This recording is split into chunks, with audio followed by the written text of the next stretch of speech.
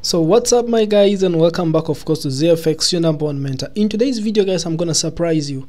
Most of the people have been requesting me that, you know what you can do, Mr. Miles, is we want a challenge of passing a $20,000 account, my Forex fund. So what I did is that I bought the account and I was like, okay guys, let's do this and let's go for it.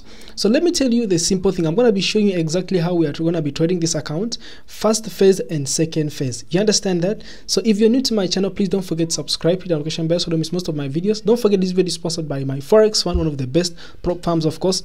Check in my description box and of course join my Telegram group. If you want to purchase yourself an account, you'll get my WhatsApp number there if you need more of my help. So let's get started guys. Let's move on to the market immediately. Now I hope you guys are seeing my screen right now. This is a 20k account that I just purchased. You understand? That is evaluation first phase. Now what you need to know as a trader is, before you purchase yourself my Forex fund account, you need to know one simple thing. One thing that you need to know is you have got a challenge. And in the first phase, you're supposed to make 8%. Now, what is 8% of $20,000? They want me to make $1,600 in a period of 1 month. You understand? But in this period of 1 month, my minimum trading days is 5 days. Meaning, even if I pass the challenge in 5 days, I can still move to phase 2. So right now, we're only going to talk about phase 1 challenge. And we are not supposed to make a daily loss of 5%. So the first thing that you need to do as a trader is you go to your calculator.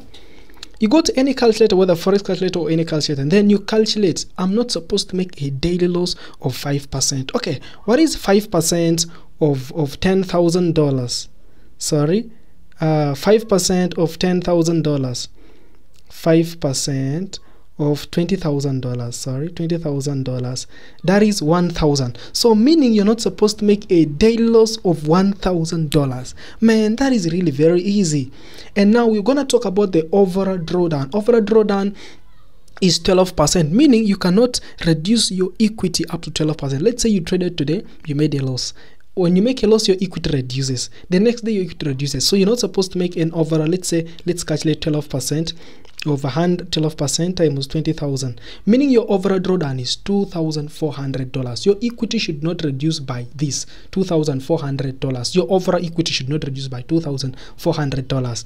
Now, but they want you to make 8%. What is 8%? 8% of course, $20,000. That is $1,600. This is what you're supposed to make. So we're gonna be calculating the trades that I took and what I want. How the first thing is you first make a trading plan, guys. First ask yourself, which lot size are you gonna be using? And I'm gonna be telling you why I'm using this lot size. Now, what is my stop loss? I took how many trades? 1, 2. I took 4 trades. Okay, 2 trades actually, but 2 positions, 0.2, 0.20. Let's begin with the NZD card. Why did I take NZD card? And don't forget that all these trades I do share in my Telegram group. For those ones who want to be part of my Telegram group, you can find my WhatsApp number there and you can be part of the group. Let's get funded together, guys. Thank you so much. So let's move on. Let me show you something very easy. Now we're going to talk about NZD card. Why? What is my stop loss? My stop loss in NZD card is I'm willing to lose 25 pips in NZD card.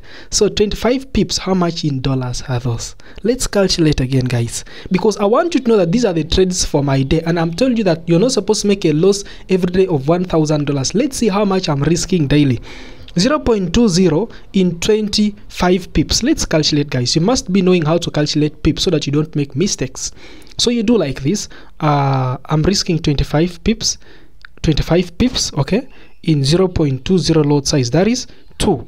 So meaning I'm risking 50 pips, $50 in NZD card. I'm now risking $100 because of the 2 positions. Okay, then of course in JPY I'm also risking how much? I'm risking $120. You get that? So the total risk that I am risking in all these trades is $100 plus $120. So I'm risking $220, meaning I'm far away from the daily drawdown. Okay, I'm risking $220, meaning, and the daily drawdown is $1,000, meaning the account is very, very, very safe. Now let's see how much am I willing to make out of all my trades.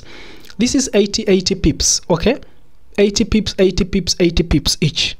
So what is that? 80 pips, if I say 80 pips in 0.20 lot size, 80 pips in 0.2 lot size times 2, that is $160.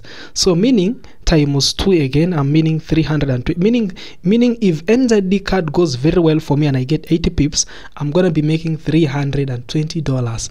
Then in the next one, I'm also gonna be making $400. So if you say $320 plus $400, that is $720. So meaning in this $720, for me to qualify to pass phase 1, they need me to make $1,600 minus $720 if my trade goes well, meaning I'll only be left with almost 56% to complete the challenge. Now let me tell you one thing about these trades. When you open your trades, before you open your trades in my Forex fund, I want you to first plan for your trades. Now, what is planning for your trades? I want you to first calculate and note, okay, if this trade goes against me, I'm going to be losing this. So that when your stop loss is hit, you know very well that I've lost this percentage. You get that? And whenever you're taking your trades, make sure you're far away from the daily drawdown. Make sure if you're to make that daily loss, you're far away from the daily drawdown. Now, let me tell you one simple advice why I advise you to go for evaluation. Evaluation is cheaper because when you pass phase 1, you go to phase 2. When you pass phase 2, you get funded a $20,000 account, real account. And how much do you make? You get 85% of the profits that you make. So you see how simple it is and how... Now let me tell you one simple advice, guys.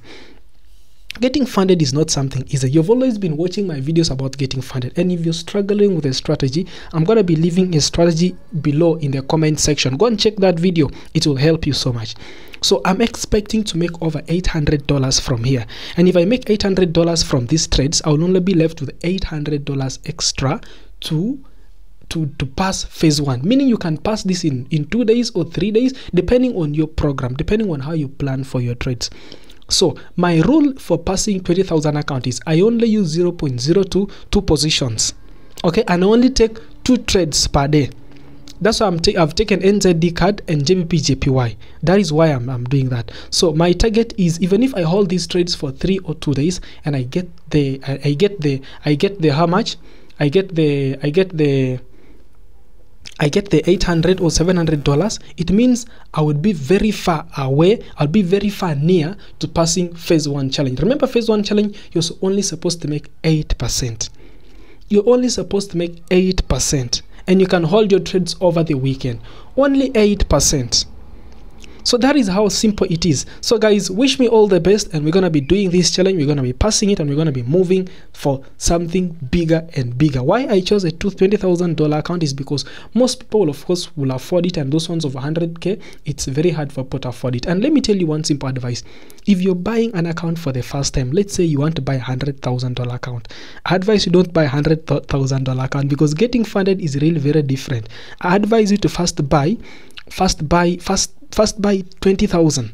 Okay, you first get used to the challenge, because when you go for a challenge, you're dealing with a challenge and a target, and you're dealing with the time. They give you a target and they give you time that we want you to achieve this in this point. So guys, don't forget to leave a like and a comment, like them, and don't forget, if you need more help, check my bio. You'll get my WhatsApp contact. I wish you all the best, guys. Wish me all the best in this challenge. You can also be part of the challenge. Go buy yourself an account and you can set your own rules, and of course, first analyze your strategy and make sure you go for it. See you next time, guys. I wish you all the best. Thank you so much.